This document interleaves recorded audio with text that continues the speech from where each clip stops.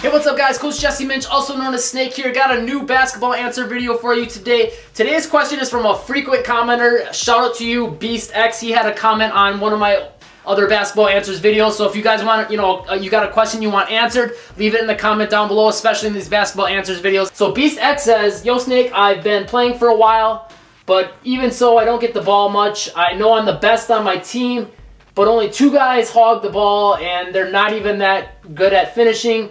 I'm always on, I think he means on the court, but that's because of my defense and vertical, but that's about it. A lot of my teammates are feeling the same way as well. How do I get more ball time for myself and others?" So this is kind of a difficult question to break down, because if we're talking about in a team situation with a coach, some of that is kind of on the coach, and you can't rock the boat, so to speak, too much with the coach if you want to stay in his good graces and get some playing time. But at the same time, you may want to bring something up, but you don't want to be pushy about it either. Now, you also have to consider that maybe, according to the coach, that these guys are the guys that he wants to shoot more. Maybe it's part of the way he has his system designed for his offense and whatnot.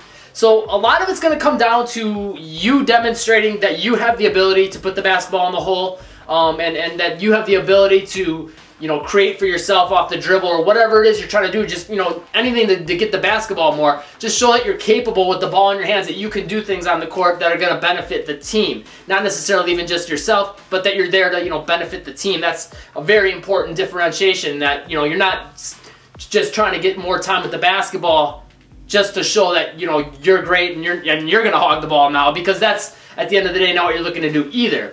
And the other thing you can really do that I think would help, and you will find this a lot more agreeable with your teammates, the teammates will be more agreeable with you, even the 2 guys that are supposedly hogging the ball more, is to, really promote, hey guys, let's keep the ball moving. Look for me, I'll get a backdoor cut here and you can find me open. Just kind of working with each other and having that team chemistry, and really trying to talk to each other about how it's going to benefit everybody, and how you're going to make, better plays for you, better plays for them. You guys are going to be a better team. You're going to score more points, etc., etc., etc. There's a lot of different angles to that, but definitely promoting it as a team thing, not so much like, hey, how come I can't get the ball more?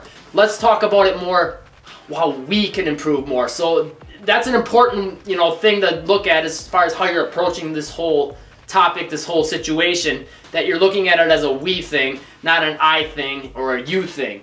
So those are my 2 cents on this situation. Hopefully they helped you. If they did, definitely let me know in the comments down below. If it helped any of you other guys, give me a thumbs up. And as always, if you have any other basketball questions you want answered, leave a comment down below on that as well. Hit that subscribe button. That's the best way to catch the newest basketball answers, tips, tutorials, drills, gear reviews, all the other crazy stuff we're doing for you on this channel. And as always, if you have not yet, head over to gethandles.com, get your free ball handling workout and guide, or you can just click this button right here. That'll take you right there. Just pop in your email and I will send that to you for free. No credit card required or anything like that.